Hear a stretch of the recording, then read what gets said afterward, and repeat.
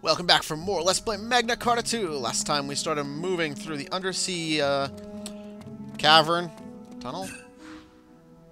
undersea tunnel, and we showed off all of Zephy's skills that I wanted to show. Well, I can't really show Asuna because nobody's. I guess I could have used it on the paralysis, but yeah. And I don't have anybody to revive yet. Over 1,000 years of history is written on these monuments to Strauss. If you read the monuments while holding the token, they will light up in response. Which means when all 5 of these monuments light up, the secret door will open. Easy, right? Why didn't you tell us about this before? I didn't know about it before. Even among the Mari, only a handful know about this place. The chief told Zephy about it because she trusts her. I'll have to thank the chieftain for her faith. Alrighty, so we just have to walk up to these things and talk to them. Anyways, let's research the Strauss tombstone. The sign appeared with thunder from the east, the sunrise, and declares the beginning. So, the east is this one! A new race came across the sea from the far east. O Carta, your body's carrying a shining, wondrous jewel. Your own mighty race shall you ruin. From the far east. The arrival of other tribes caused a war. The unlucky star appeared with the west. At sunset, the true dark world. Gee, I wonder where we have to go now. The west. Go over here. Signs become reality, and the big war began. Dire Carta was now the ruler of the land, and all tribes faced extinction. Turn your eyes toward the darkness, though you are crushed with despair. Rich souls shine, stars in the south glare. Gore!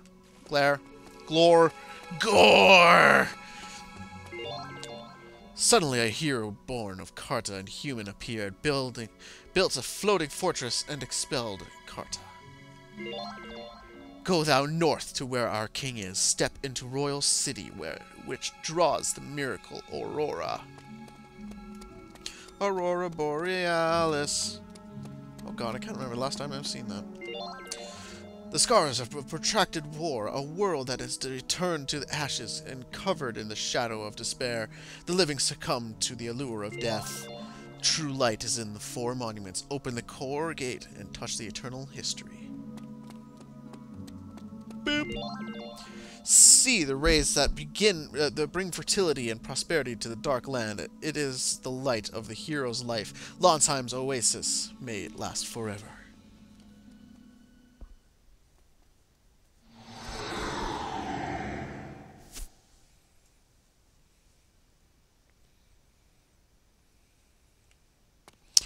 Well, there we go. Oh, wrong way. Well, there we go. Ah, big shiny crystal, and we're gonna get a lot more story. Yay, and I won't have to read it. Thank you! Ooh, treasure chests. No, story! So, this is where the Mari store their records. Crystals, eh? I take it that the Mari people store their records inside of these. Didn't she just tell you this? Oh my god. Yeah, they store the information inside the crystals by converting them into Khan. Let's start searching them right away. The thing is, the records are written in Ancient to keep them from being stolen. Ancient is a lot like the old Mari dialect that we used to use, so all Mari can use the language. I'm the only one here who can read them. Wow, you can read Ancient, huh? I just might have to rethink my opinion of you. Just leave it to me. I'll translate for you. We're counting on you.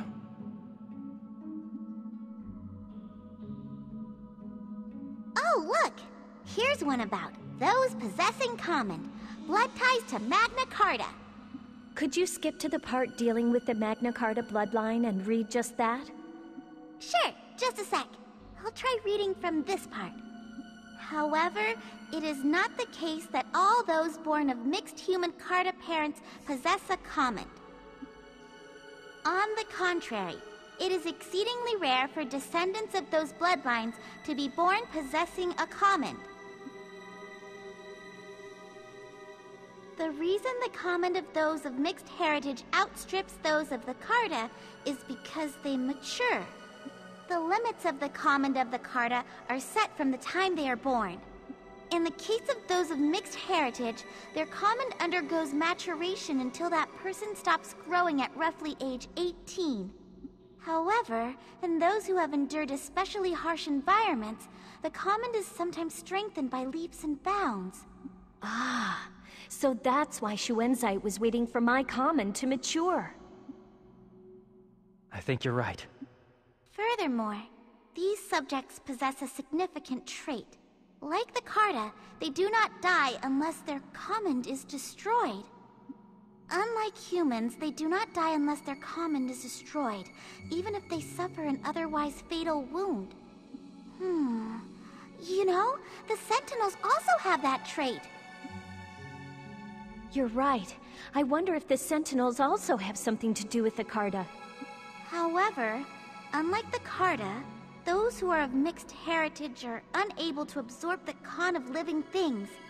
In comparison to the vessels that house vast quantities of Con, the amount of Con they inherently possess tends to be relatively small.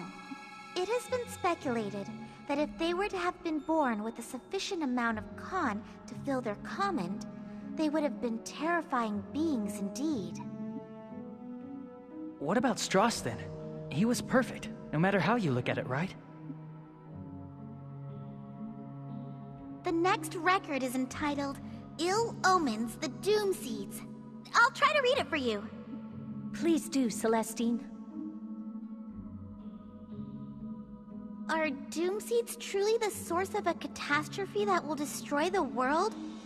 It is true that when Doom Seeds fall, crops have difficulty ripening, and the efficacy of wizardry or commons either disappears or weakens. However, it has been determined through studies that the stories of people weakening and dying when exposed to seedfall are unfounded rumors. Take a close look at the available recorded phenomena. Anyone familiar with history should spot it. They should notice that our environment is identical to what existed prior to Lestrada. We who are alive today merely accept an excess of bounty from Lestrada. Does no one realize this? The seedfall is a warning bell from nature in response to humanity's profligate, one might say egotistical use of Con. At present, the word agriculture has fallen out of use. However, it is said that prior to the Great Carta War, humanity was required to till the earth to obtain our food. In the era before the appearance of Lestrada, human wizardry was capable of little more than lighting a candle. The humans who lived before then were no match for Cartas who could throw gouts of flame. The data clearly shows that the rapid advances in human wizardry all occurred after the appearance of Lestrada. It's almost like they're saying that the Doom Seeds aren't a bad thing at all. I have absolutely no idea what the heck they're saying. Well, I guess all this might be a little over your head. Hey, you're making fun of me, aren't you? Now that I have my memory back, it's like I have more facts at my disposal, too. It's opposite of how things used to be, huh? Burned! And it's funny because he's a fire wizard. Nobody asked you. What's the next one? The next is Wars, Curious Similarities. I wonder what the similarities are. Beats me. I can't read a word of that. Sorry, Celestine, but keep trying to read it for us. Okay, let's see. 800 years of peace came to an end as 2 wars occurred in Lanzheim. The first was the Avis War, which ended with the destruction of Avisburg, the land of the Avis. The second was the Ruhalt Civil War, which broke out in Ruhalt. A person called Tots invaded Avisburg using a monster weapon called the Demon. Tens of thousands of Avis lost their lives as a result. the handful of Avi survivors lost their country and were forced to live from then on as a wandering people. Not much is known about the Tots person. Not even how or where he obtained the monster weapon they called the Demon. History was never my strong suit, but I had heard that the royal forces had assisted Avisburg, but suffered a crushing defeat. The demon annihilated the Avisburg forces. Also, witness accounts say that the demon's abilities and appearance strangely resembled that of the Guardian, which existed in the time of the Great Carta War. The Guardian? Celestine, please keep reading. As for the man who started the war, Tots suddenly went into hiding one day. Hostilities completely stopped, and the war came to a sudden and unexpected close. Then, 150 years after the end of the Avis War, war broke out again, this time in Ruhalt. This is known as the Ruhalt Civil War. This was a rebellion begun by a human aristocrat named Srotz, who was plotting to depose the royal family, which was eventually put down by the royal forces. This war also claimed tens of thousands of victims. However, Srotz, the ringleader who started the rebellion, disappeared and was never found. And it is said that Srotz used a monster weapon called the Shadow that resembled the Guardian to carry out his atrocities. Tots and Srotz, Demon and Shadow. That's a strange similarity, all right.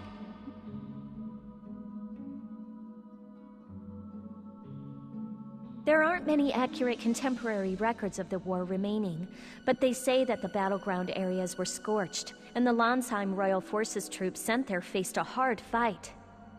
Plus, it seems that both of the ringleaders who caused these wars somehow managed to disappear. They have an awful lot in common with the war we're in now. It's strange. It almost sounds like there's been somebody like Schuenzeit every 150 years or so. The monster weapons written of here might be the same type as the Sentinels. Aw, come on. Don't tell me that Tots and Srotz are Schuenzeit's ancestors. It's strange, all right. It's more like they are Schuenzeit himself.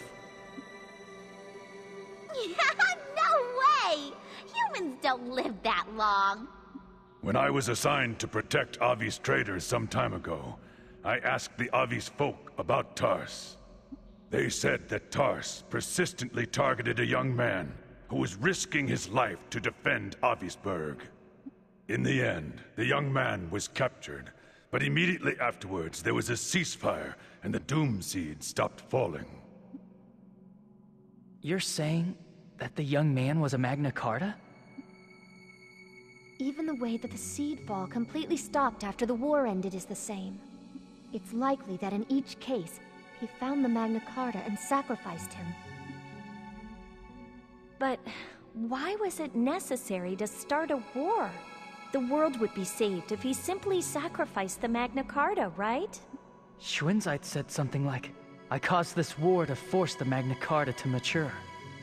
But there seems to be more to it than that. I concur. There must be a reason behind the other commonality, that monster weapons were used. For now, let's go back to Kotamare. We need to digest all this information. There has to be some ulterior motive.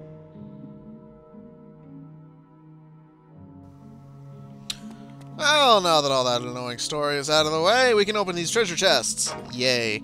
Rod of Miracle. Didn't we already have one of those? What? Did we get two of those? Oh, Rod of Mystery.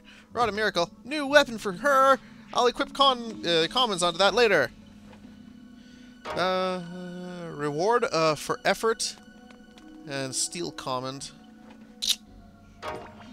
Golden Frog Gold Command. What? Okay, one sec here. Items.